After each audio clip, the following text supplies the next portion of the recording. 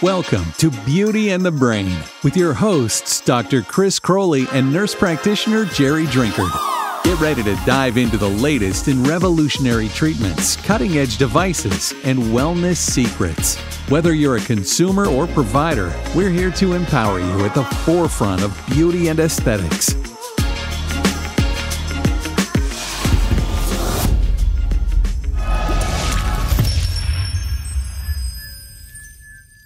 Hi, I'm Dr. Chris Crowley. Welcome to another episode of Beauty and the Brain, the podcast where we discuss all things aesthetic. And I'm Jerry Drinkard, family nurse practitioner, and together, Chris and I own Skin and Tonic, a med spa located in Pace, Florida. And today, we're so happy to be joined by a very special guest. We have Miss Libby here with us today, and we're going to be talking about lots of fun and exciting things. Yeah, thank you for joining us. We have Libby Petrucci. She is a lot of things. So a mom. And we have baby Luca here with us on set today. Yeah, he might make an appearance. Yeah, maybe. That's my actual favorite part of the day. I said he should be sitting here with me, and I'll probably have him before the episode's over. But she's also a certified personal trainer, fitness and nutrition expert, a reality show star. You've been on a couple of reality shows, and it's really been a pleasure to get to know you a little bit, and especially baby Luca.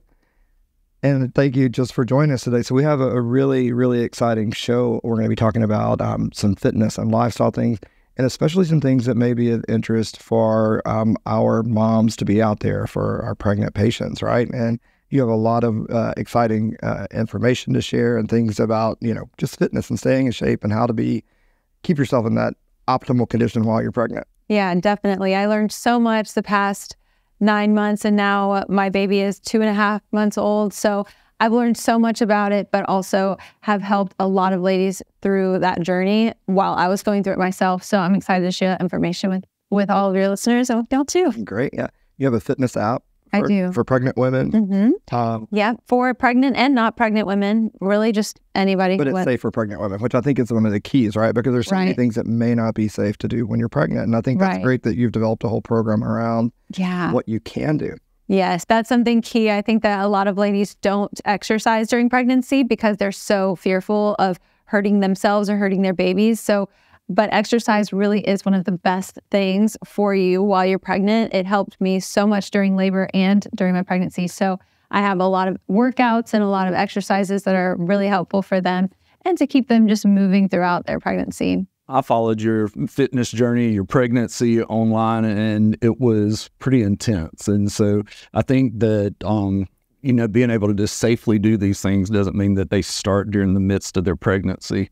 And so, just like with our skin stuff, a lot of times you kind of have to start safely and be sure to do things the appropriate way, and that's where you play a role for them. So. Yeah, that's a good point. I feel like just like with anything you do, especially when it comes to wellness, beauty, fitness, you can't just go and jump in the ocean. You have to kind of learn how to swim before you do it, and I think that. That's the key with like fitness. You have to learn the basics. With beauty and with everything when it comes to skin, you kind of have to start small and work your way up into intensity.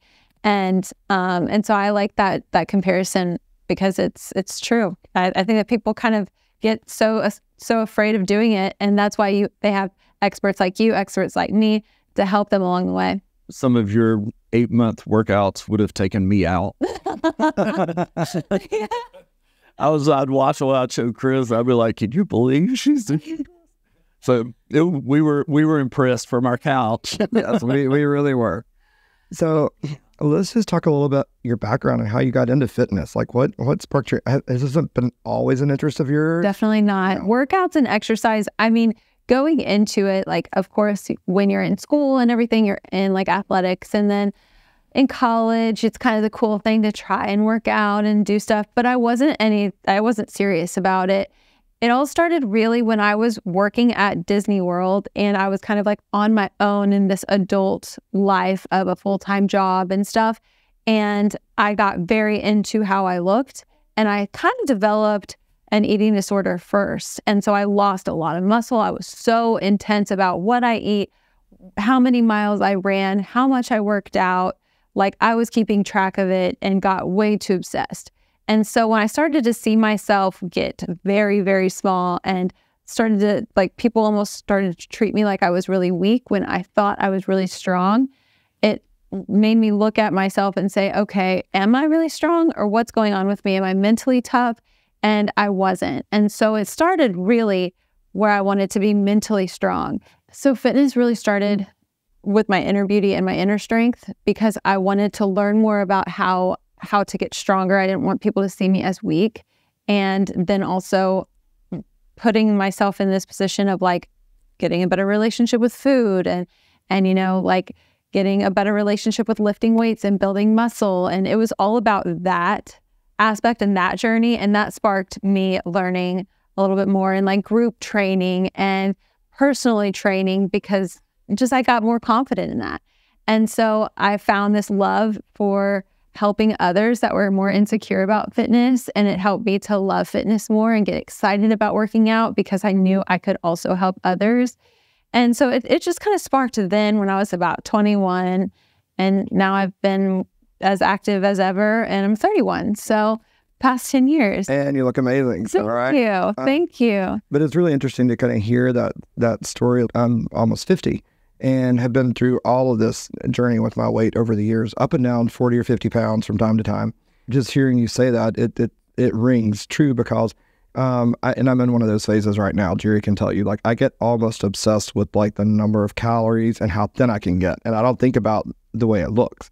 And I've been really thin before, down more than almost 30 pounds thinner than what I am now. Wow. And you could see a lot of bones, and it was almost like an eating disorder, but I loved it. And I'm like, it gave me a sense of control. Right. And so I really would get obsessed with the numbers or the calories and like, how thin can I get? Right. And I think that can be unhealthy. Oh, 100%. It's one of those things where it almost messes with you, where like, for me, I would be at a restaurant and I would take like 2 bites of something that I was like, oh, this is so good. I'm scared I'm going to finish it. The waiter would come by and be like, how's everything? And I would say, oh, I'm good. You can take this now. And like I didn't want it anymore. And I got to where this like relationship with like, oh, I loved it. I want 1 bite and then I'm done. Like, that's good. And I did love seeing myself lose so much weight and all of this. But then at the same time, I really wasn't happy, because all I could think about was how I was going to eat at the next meal, or how I was going to not be in front of food and everything. Like, it was just this like awful relationship that I had with my everyday life. And so I think that more knowledge and more education came more confidence in what fitness can do for me health-wise, and not necessarily burning calories and intaking calories, but gaining muscle and gaining confidence. And I just felt so much better about myself after that. It was almost like a sigh of relief. But it is that sense of control. And that's where I think that when I was 21 on my own for the first time, that was the thing that I could control. I feel these days it's a lot easier when you hear people go through those things and say, I can control other things in a more healthy way. And the longevity aspect, the beauty aspect of things, like my skin started turning out better, my hair grew better. I feel like I wouldn't have been able to get pregnant if I was not eating, like things like that. And the energy, I feel like now all of the relationship and everything with food and with exercise is a lot more healthy. Well, certainly we're going to delve into those beauty aspects in a little bit, because that's really important to us and our industry and our business. And but let's talk a little bit about your experience on some of the reality shows, because I know a lot of our listeners and a lot of your followers, they love to hear about that, right? You can't talk about it enough. You probably get asked everywhere you go. I know, and I love it. Honestly, it's crazy. I think that reality TV has such this like, there's like always that curtain of people like, okay, can you remove the curtain a little bit? Tell us like behind the scenes. Tell us like, how is this real? Is this like, do they sneak you snacks and kind all of like that? Disney. Yeah, exactly. I know. Oh, my favorite place. I love it. My first experience was Survivor. I had done a few like little bits and pieces for Travel Channel and stuff, but my first real reality TV show was Survivor. And I got on that with like I had no idea that was even in my plan. Like, I was like, whoa, what is this? I haven't even watched like enough to know. And then when I first got introduced to the idea of being on it, then I became obsessed with the show and watched everything. Survivor is so intense. It's so real. There is nothing fake about your experience out there when it comes to eating, when it comes to having to build a shelter, when it comes to having to build fire. Like, I remember nights that our fire would go out and we would just be like it's almost like you're closing your eyes. You're looking for the flint, and like that's all you see. Like, you just see black. And it was crazy to me. I was like, this isn't real, right? Like, I would look at the producer that would be like our night producer, be like, can you shine I know you have flashlight. Like, we just need to look for the fire. And he's just like, nope. So for our listeners that may not know, can you say where you were? Where did you film it? Oh, yeah. We filmed it in Fiji. Yeah, we filmed it in the Mamanuca That's got to be such like a beautiful place, right? Glamorous. Yes. Both survival shows I filmed in Fiji, and one was actually like Survivor. I would say it was more of a paradise feel. It didn't it wasn't actually paradise for me, but it did feel like it. And the other show was not like paradise. It was like the other side of Fiji, like the dark side of Fiji. I'm like, wait, can I go to the other island? This would be great. But yeah, it was, Fiji has lots of coconuts, and when you're there on a certain part of the year, it has a lot of like papaya and a lot of fish, and the ocean's beautiful. Fiji will always have a piece of me, literally, like lots of tears and lots of things in Fiji. So where were you in your, fitness and health journey at the time you first joined the show? So Survivor, I was like recovering with my eating disorder and with like what we like to call athletic anorexia. We like the people that I talk to that can relate to it, because it's like how many calories you intake, you want to burn that many. So I don't know if that's a if that's like an actual term, but that's what I call it. So I was kind of recovering from that. I was in a very weird place with like myself. I was just still trying to find myself. I was going through some family drama, career-wise. I had just graduated college. And so I really didn't have this like career plan. But with like my fitness and everything, that was like my thing. Like, I was like, okay, I may not know my career. I may not know this, but I do know that I love to work out and I love to eat healthy. And so that was like where I thrived. I had so many ideas of what I wanted to do with myself. And like the day that I got voted out, even though I lost 15 pounds, I was so like, you'll understand, like I was so shredded. So I looked in the mirror, I was like, oh my gosh, like I have never seen abs like this in my life. So like, of course I ate an entire pizza, French fries, and a peanut butter sandwich when I got out. But then like I woke up the next morning and I was like running, doing push-ups, eating oatmeal with walnuts and raspberries. I was like, y'all, I got to keep this six pack. Like, I don't know about you, but I just worked 25 days for this thing. And so I'm just like, I'm going to keep it. It did not stay. That's not how starvation works. But I learned that the hard way. I was like, wait, I am literally not eating any chocolate right now, what I should be. And I'm still like losing my six pack. What the heck? But that's because you don't starve yourself to get six pack, people. That just doesn't work like that.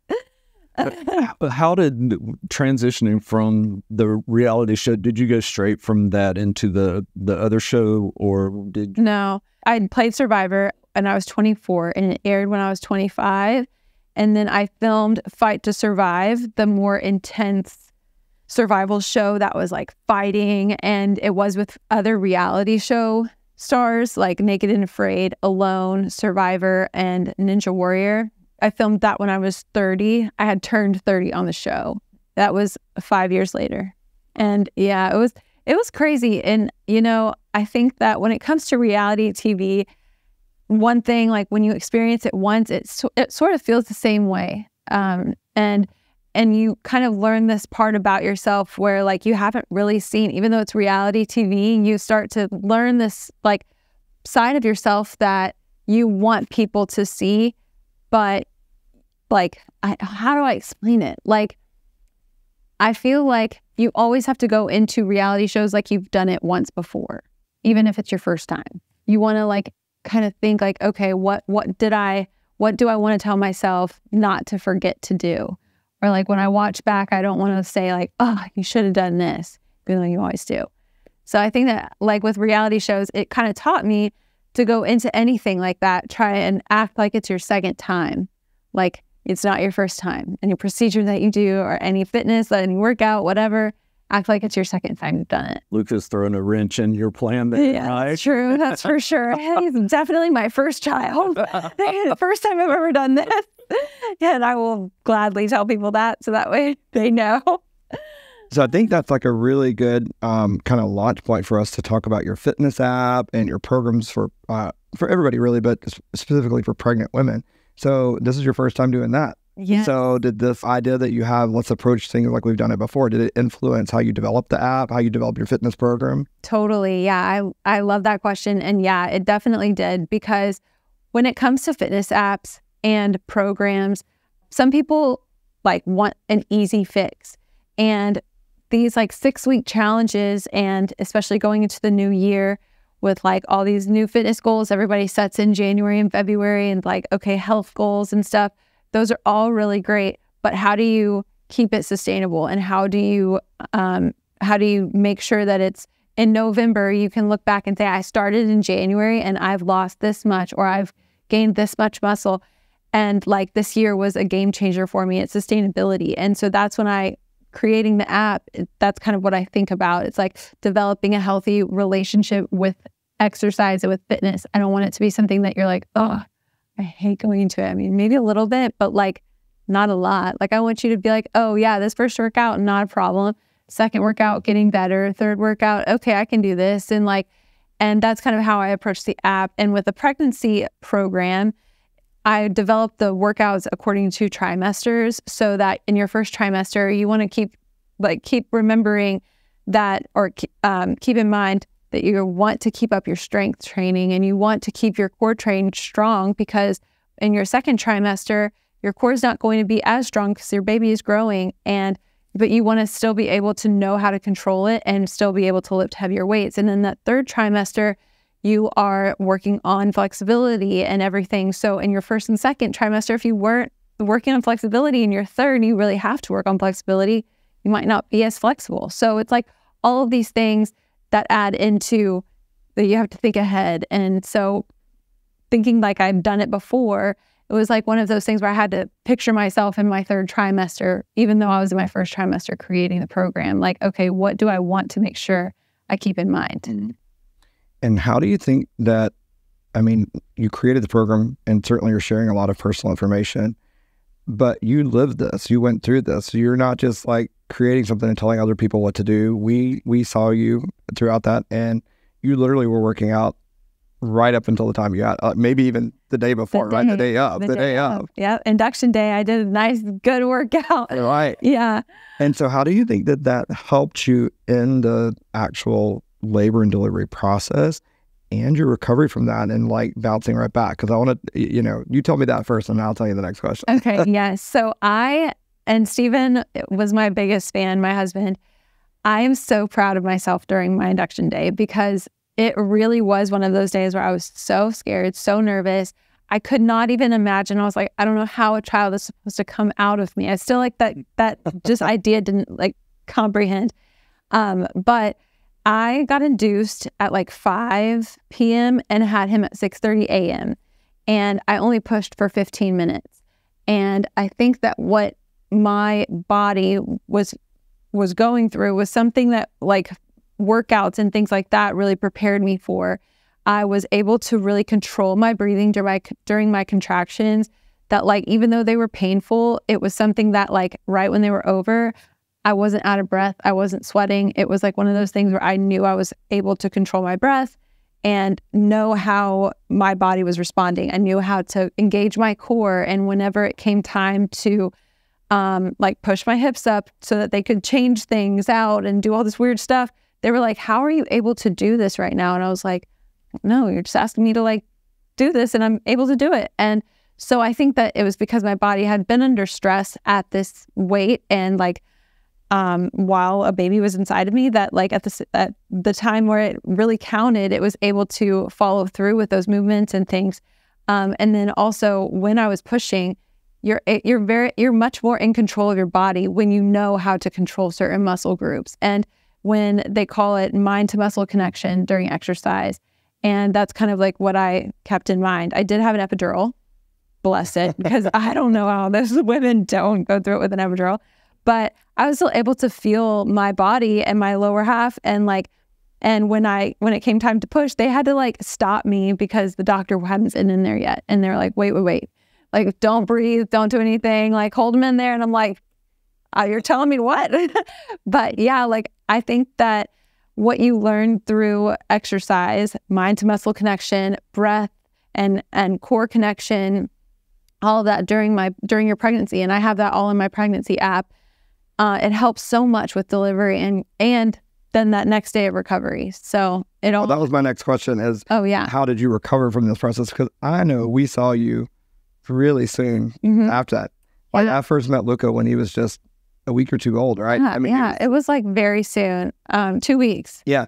And, we know a lot of moms that are, I won't want to say overly protective. Everybody has their own parenting strategy. And I'm certainly not judging what's right or wrong. But I definitely love your style of we're not going to like put the baby in a bubble. Right. And protect it from everything around it. It's like we're going to make reasonable precautions, but we're also going to go out and he's a survivor baby. He's a survivor baby, right? Survivor baby. His training starts now. Yeah, that's right. Yeah, he is fearless. We do tummy time a lot, like little planks. But my fear of having postpartum depression was one of those things where I was like, okay, I'm not surrounded by a ton of friends. We're in a town that we don't know a lot of people in. And so I knew I wasn't going to be going out a lot. So one of the things that I had to make sure that mentally I was more open to doing things, going out and bringing him with me because I was learning. Like, of course, on the way to y'all, he had the hiccups and I pulled over and I was like, okay, is he okay? Is he alive?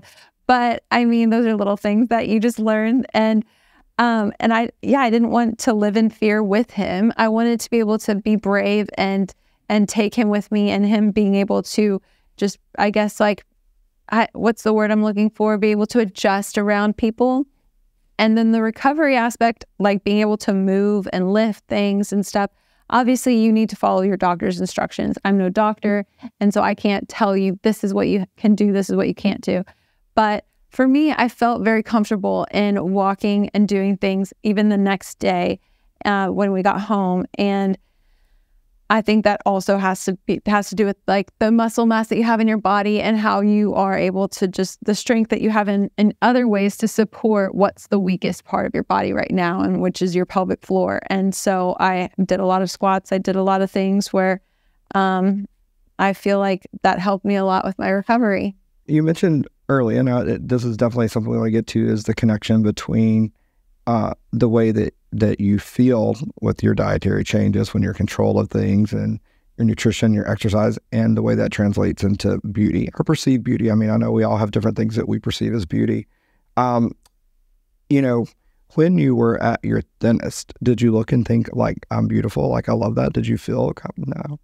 So you're just thin. You just like this. So, okay, part of me was like, when I would put on my ball gowns to go and work and I was wearing the smallest and I would put it on and I would see like abs, I would be like, oh, heck yeah, like this is cool. And like everybody in the dressing rooms and everything would always be like ask me for fitness advice. And I mean, I just ran all the time, and I did lift weights, but I was scared to lift too heavy because I didn't want to get bulky.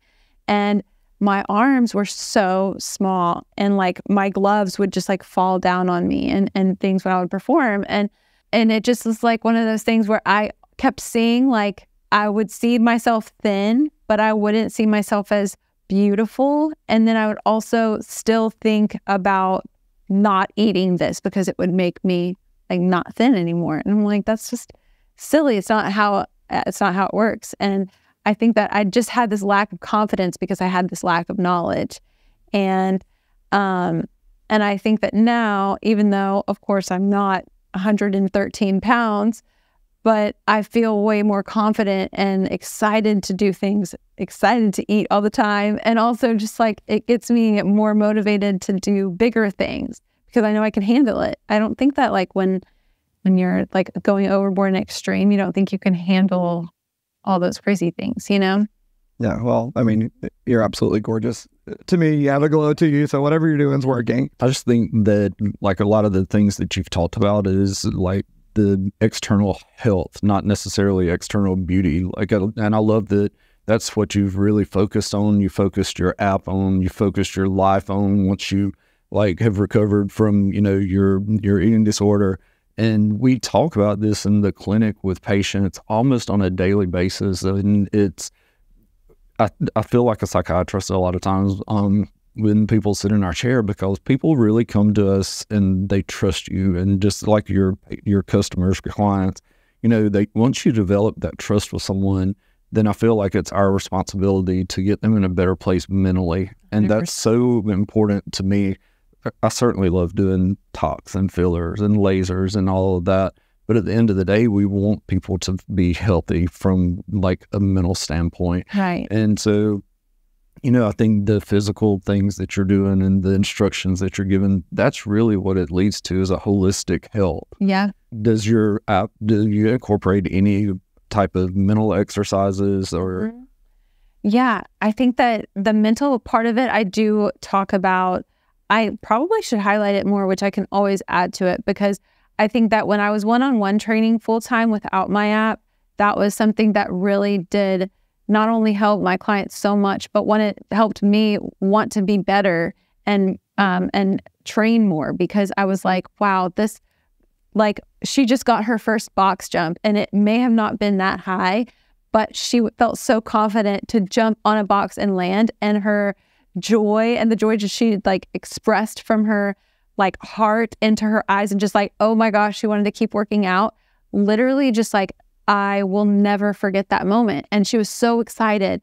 And I think that has to do with like, that can be compared to like literally all the things, like wanting to take a picture, like I feel like a lot of women who go into aesthetics and things like that don't really like to take pictures of themselves or put tons of filters on their face and all this other stuff. But like, you see someone walk around with no makeup on and want to take a picture of themselves for the first time, and you're like, wait, I just did that. Like, I helped with that.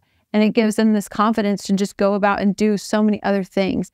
I think that incorporating that more into my app would be super beneficial. So I love that idea. I can definitely do stuff like that. With my pregnancy app, or the pregnancy program part of it, I do incorporate more about the education and the knowledge of doing that, because it's good to know that you're not just doing this for yourself. You're doing this for your baby, and you're doing this for your partner, because if you're not able to walk around the next day or like in the next 2-3 weeks, you're still in bed, you're depressed, not only is this bad for you, it's bad for your baby, and it's bad for your partner, because it doesn't work, And so I think that level of fitness, that level of movement and exercise is just important for everybody in your family. And so I talk about that part in my app. Can you share with us a little bit about your skincare and your beauty routine now? Yes, I love skincare. I love beauty. I love makeup. I don't wear it often anymore right now. But I think that like one of the things that like every time I post on Instagram, like my skincare routine or doing something at night, everybody like responds to it, because they're like, oh my gosh, yeah, because I feel like my skin has gotten so much better through my pregnancy. I used to have really bad acne when I was on birth control, and I got off of it. It got even worse for a little bit. And then I started like actually going to an esthetician in Nashville, and I started like taking care of my skin and actually intentionally doing certain things. And then it started to change. I feel like people like will just like kind of skip over it and try all these certain products and just like maybe put it on one day and expect like a quick fix, and it just doesn't work that way. So with my skincare, I like the first thing I have to do is clean it twice. Like I think that everything starts with a clean face. Like you have to take off your makeup. You have to clean your face in the morning, even if you didn't wear makeup the day before. I feel like people don't think that like, oh, I didn't wear makeup, I don't need to clean it. But like, that's so important. So I always clean my face twice. I don't use any sort of random scrubber or anything like that. But I do use the like towels from Amazon, the like single-use towels, because I think that was another thing. My sister introduced those to me. And then I'll put on a very light serum first, like a hyaluronic acid. And then sometimes I'll use retinol at night, and then a vitamin C serum. And then I'll use a night cream or like during the day, I might just do like a primer instead, or like a SPF, and then I'll start my makeup primer. I don't really wear a lot of makeup right now, and I think that's helped a lot with my breakouts and stuff. And during my pregnancy, I really didn't either because I work from home. So unless I'm filming something, then I don't really wear a lot of makeup. But you don't really have to. We've seen you with and without, and so thank you. Very fortunate, and we'd love to see that you like really started like taking care of your skin, just like you take care of your body. And oh my gosh. It makes you feel good. It does. And what the facial that I got from Lindsay the first time, I was like, this is the best facial I've ever had. And I used to do in Nashville, my esthetician, she was so cool. She did these like things where, okay, y'all got to tell me what this is, but it was like a mask that she put over my lips and over my eyes. It dried, and then she like pulled it off. Yeah, there's a lot of different kind of masks. They actually have okay. placenta masks. Like, what? Yeah, they make them from like different sorts of placenta. We used to do a sheep placenta one for a while. They have like growth factors in them. And so there's a lot of different ones that can like. I don't want to try that. I mean, I didn't say about like. Yeah.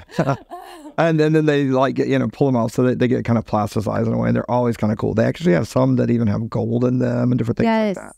Okay, yes. That's what I got. A place called Skin Farm. They do the gold, where they like take your blood and then they re-inject the things and then they put it with a gold needle or something like that. Yep. I did those. That helped. That was crazy. That always made me like feel like crazy glow. Very expensive, but it was. The gold ones are usually pricey. It's like, whoa. Yeah, that's crazy. But I mean, I stayed golden for like a good 2 months. It was like, I kept getting compliments and I was like, I got a facial like 2 months ago, but cool. I'll take it. I think that, and then what did I get the last time I was with y'all? So you mentioned, and I'm sure people are curious, like why you were there. So when Luca was so young and you were kind enough to come. We had scheduled a filming day and you come and you were going to do a testimony. But it was also a good chance for us to show that we have treatments that are safe for pregnant women and for breastfeeding women. Right. Because I was breastfeeding at the time as well. I still am, but we have a lot of people that ask about that, or they're concerned, or they think there's nothing they can get. And they just think when you're pregnant, you have to not get anything. And it's true. There's a lot of things that we don't do for pregnant women, some of the injectables and things like that. But we also have things that are safe and effective and can give you that nice glow. You had a vitamin C facial that day. Okay, yeah. I think did you do the red light therapy too? I don't remember that part. It was the thing where it was the needle thing. The microneedling. Microneedling. And yeah, I don't remember. I know I got dermaplaning done when I was pregnant. And I got the right before I had him. I guess it was the week before I went and saw y'all. And I got the dermaplaning, vitamin C, glow, something. But it was that new pin. The Plexer Plasma. Yes. Yeah, you got the Plexer shower. Mm-hmm. That's what you had that day. And then we did a vitamin C serum now, I remember after that. So that is true. Yes. How was it? I haven't seen you since then. How was it? Did you like it? I loved it. Yeah, it really worked very well. I think that I had 3 days where it was red. You were pretty red when you left. Yeah, yes. I'm sure it has to do a little bit with the pregnancy part of it. I'm sure that my reaction may have been a little bit more extreme, but it didn't do anything that, the postpartum part of it, but it didn't do anything crazy. And after that following week, I was never wearing makeup. And I felt like everybody was like, that's not fair. How do you still have the pregnancy glow when you're not pregnant anymore? And I'm like, Lindsay. The Plexer. So yeah, I think that had a lot to do with it. So I can only imagine it's got to be super difficult to manage being a new mom, a career, keeping yourself in shape and looking gorgeous as always. And a wife. Yeah. I mean, yeah. That's also. That's a whole, we haven't really even touched on. That's a whole nother career that you have that's a lot to balance. Yeah, Jerry's saying that's a whole other career. He's meaning I'm very high maintenance and it's very hard for him to keep up with me. I didn't say it. Yeah. Yeah, it is actually a lot. And my husband tells me every day, he's like, I don't know how you do it. How do you keep your composure? Right now he's on a work trip. So I'm taking care of Luca, taking care of our 2 dogs that think they are children. And, and then also like trying to work out, still training some women. I continue to eat healthy. I think that's a big deal. It's easy to just grab quick things like go to McDonald's and get chicken nuggets, which I've definitely done that, you know, or like taking advantage of the time that you have and being very intentional with your things that you're doing or your tasks. That's my New Year's resolution right now, is just to be more intentional with what I'm doing. If I'm feeding him, I am not multitasking. I am feeding him and I'm paying attention to him, trying to just be a little bit more with like doing the most that I can with the time that I have, whatever I'm doing. So that's kind of like my focus right now. Well, we know your time is very valuable, and we cannot thank you enough for taking time out of your busy schedule and coming to being with us. Thank you so much. We're going to put links to your apps and your programs for pregnant women all on our site. Definitely, you guys go and check it out. Go check out your Instagram. All of that will be easy for our listeners to find. And we hope to have you again on soon. Oh, yeah. Such a joy having you. We appreciate you taking time. I have loved everything that y'all have done for me so far. Like, and now I can't wait to eventually get some talks with you guys because I have missed that one. Not much longer. Oh, right. All right. Well, thanks everyone for tuning in for another episode of Beauty and the Brain. We look forward to seeing you all next week. See you soon.